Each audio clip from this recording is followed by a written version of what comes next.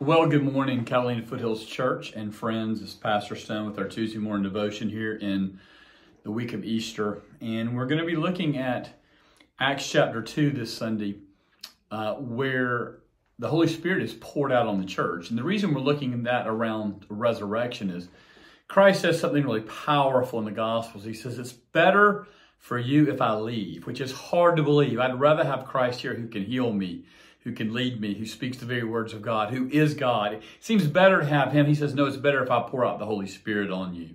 And I just want us to consider why he might say that. And it says in Acts chapter 2, when the day of Pentecost came, they were all together in one place. Suddenly a sound like the blowing of a violent wind came from heaven and filled the whole house where they were sitting. They saw what seemed to be tongues of fire that separated and came to rest on each of them. All of them were filled with the Holy Spirit and began to speak in other tongues as the Spirit enabled them. Now, we're going to look at a little bit more of this, but a couple of things to notice here that Jesus says it's better to have the ministry of the Holy Spirit.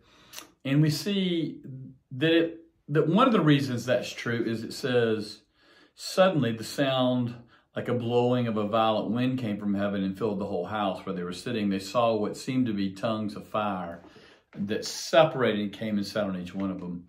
So this is calling to our minds the Israelites in the desert and the fire that they followed by night. And throughout God's interaction with the Israelite people, he appears as a fire. Remember, he appears as a burning bush that's not consumed when he appears to Moses.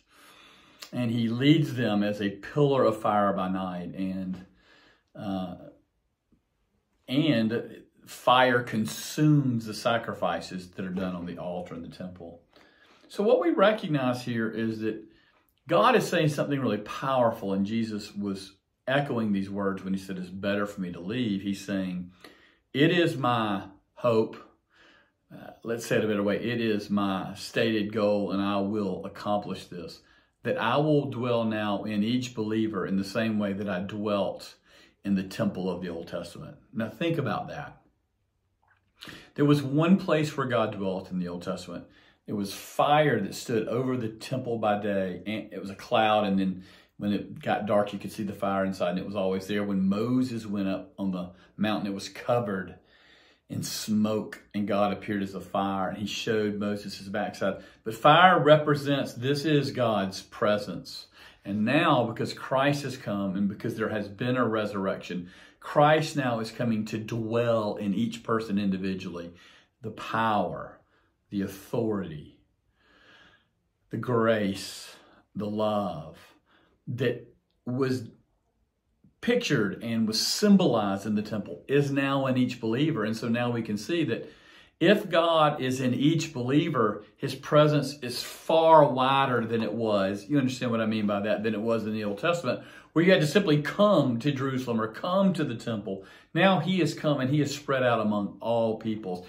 And God wants to have an intimate, personal, and powerful relationship with you. Now, one thing to explore as part of this picture being fire is he wants to purify us.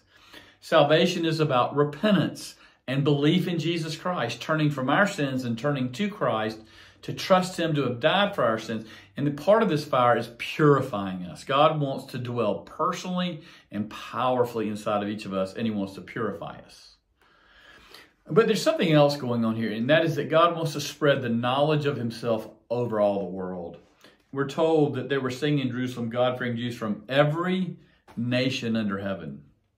So every nation that was known is represented in this crowd, that when the Holy Spirit comes in and falls on these people and they begin to speak in various tongues, they're not speaking in gibberish. They're speaking the languages of those people so that every nation can now hear the good news about Jesus Christ. He says we can all hear them speaking the wonders of God. God is saying, I want to indwell you. I want to come down and be with you so that you can make my wonders known. How do we make his wonders known? By announcing and reveling in the work of Jesus Christ. What a powerful picture of resurrection, that Christ was resurrected so that he could then ascend and send the Holy Spirit to come and create a personal, intimate relationship with each one of us in Christ, to purify us and to send us out over all the earth, wherever their Christians are, to make known the wonders of God. Resurrection and Pentecost are hand in hand. They're one thing. And we rejoice in that this week. Look forward to being with you this coming Sunday. Join us for our 6:30 sunrise service or our 2 regular worship services about Easter at 8:45 or 10:45. Have a great day.